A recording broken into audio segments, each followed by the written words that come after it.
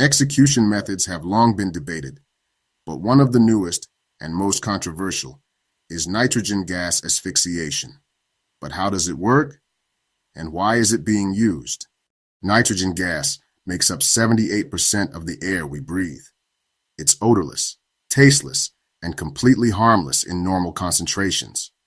But the key is, nitrogen doesn't support life. If you're breathing pure nitrogen, your body isn't getting any oxygen, and you won't even feel it happening. That's what makes nitrogen execution unique. Unlike lethal injections that use drugs, nitrogen execution involves replacing the air someone breathes with 100% nitrogen, causing hypoxia, a lack of oxygen in the body. Here's how it works. A mask is placed on the person's face, and pure nitrogen is introduced into a sealed environment. As oxygen is displaced, the person loses consciousness within seconds to a minute, and brain activity ceases shortly after.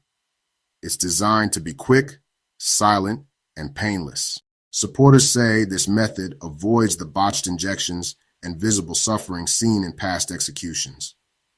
Nitrogen-induced hypoxia doesn't cause a sense of suffocation because there's no buildup of carbon dioxide, the gas that triggers the panic reflex.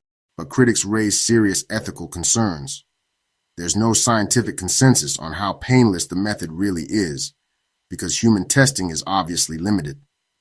Critics also worry about using medical or industrial gases for death, especially as it may desensitize us to execution itself.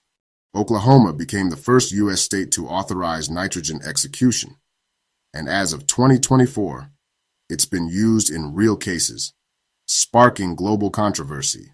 What are your thoughts? Should nitrogen replace lethal injection, or is it just another flawed system? Let us know in the comments and subscribe if you want deeper science stories that challenge the status quo.